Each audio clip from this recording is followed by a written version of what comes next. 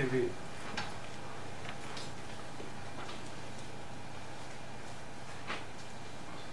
Brainwashing.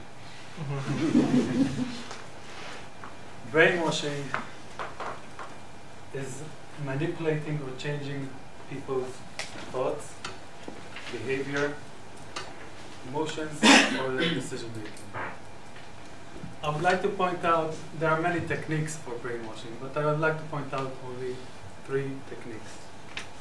One of them is called assault on identity. Another one is called guilt, where you manipulate by guilt. And the last one is repetition. Now, if you are at home during the mornings or the afternoons, in the Portuguese TV, TV, SIC, and RTP, you have the shows. Querida Julia, Você na TV. And all of these shows have the sorteio, which is the raffles.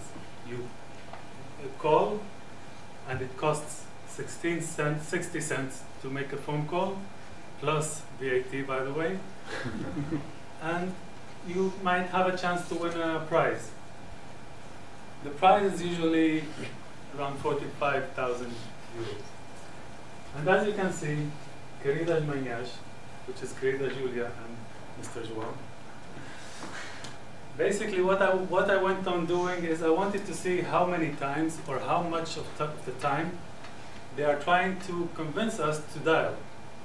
And what I found out here is that from 135 minutes of the show, 53 minutes were spent on convincing us to dial the number. I think this is a little bit manipulative, but it's still soft. Let's go to Cestas Mágicas. Cestas Mágicas, 2,500 euros per month, 12 months, plus holiday bonus and Christmas bonus. I would like that.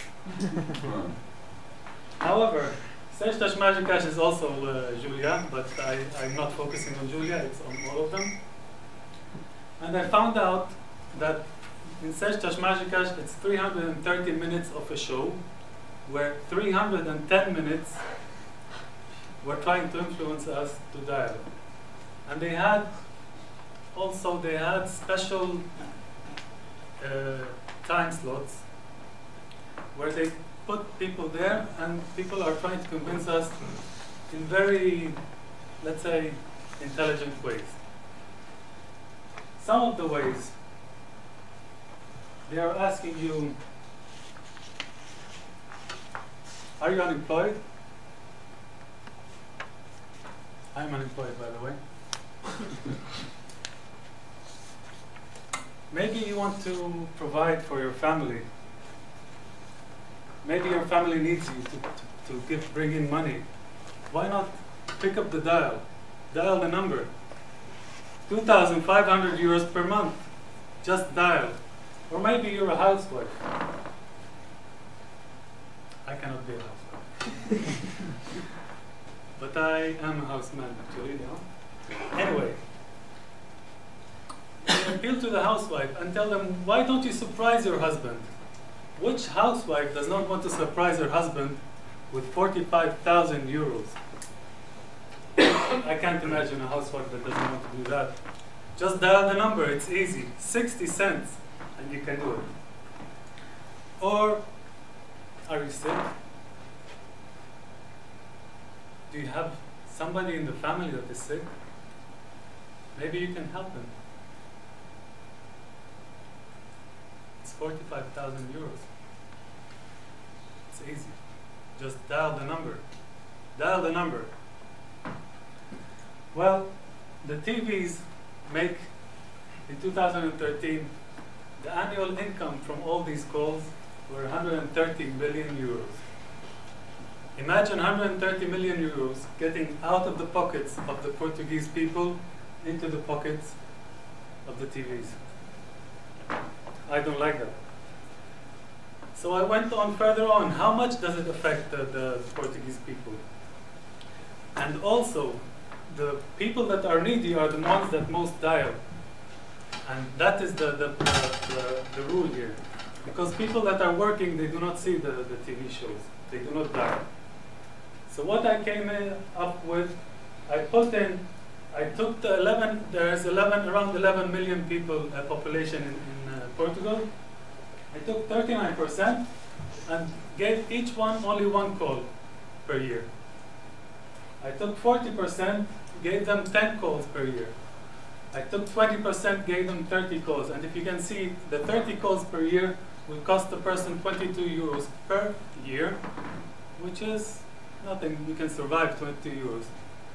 However, I left only 1%, the people that are needy, the people that don't have money, the lower class, the ones that dial. And they amount up to 110,000 people. And as you can see, they should spend 415 euros per year, which is a salary of one of these people, if they work. I think that's disastrous.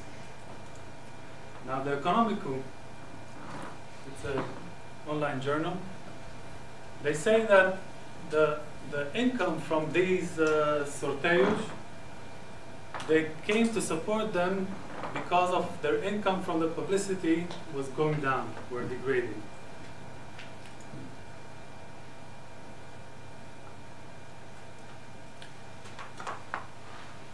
I'm asking you,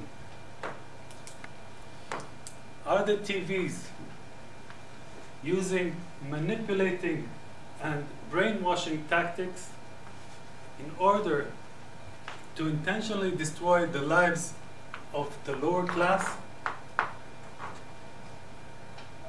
just because they are incapable of making income from publicity? Thank you very much.